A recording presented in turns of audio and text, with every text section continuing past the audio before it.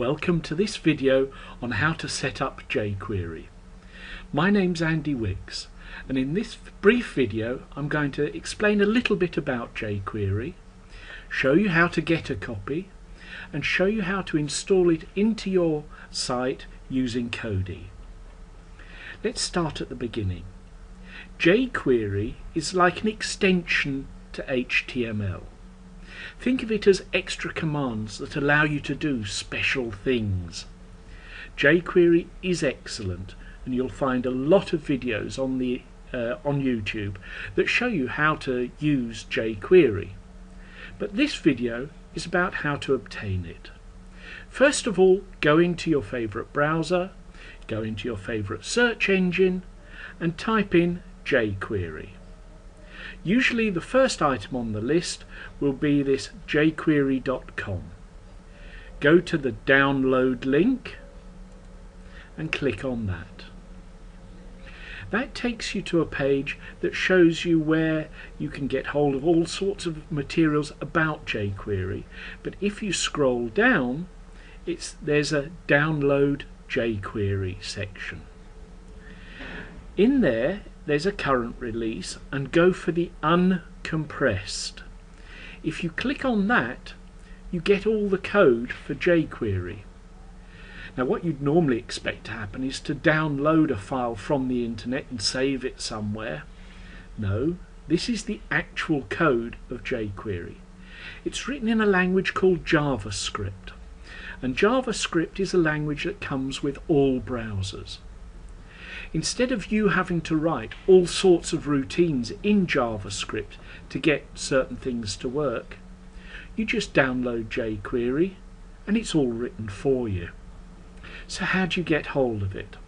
Well, Control and A highlights everything on the page. Control and C copies it. Now that's all the text, and you can scroll through that if you want. You'll find it fairly dull reading. But now that we've got a copy of it, we're going to open up Notepad, which is an ordinary text editor.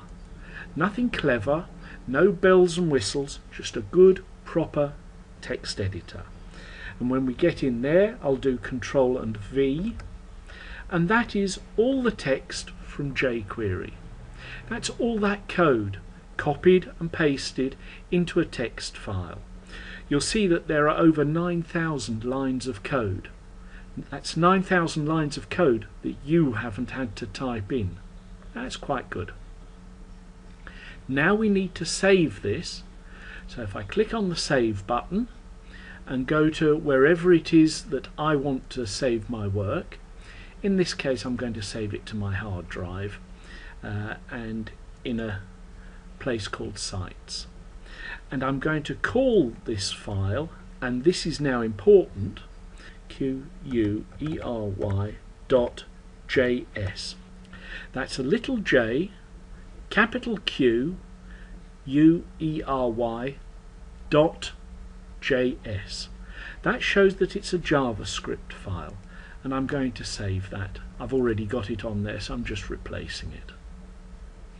I can now close this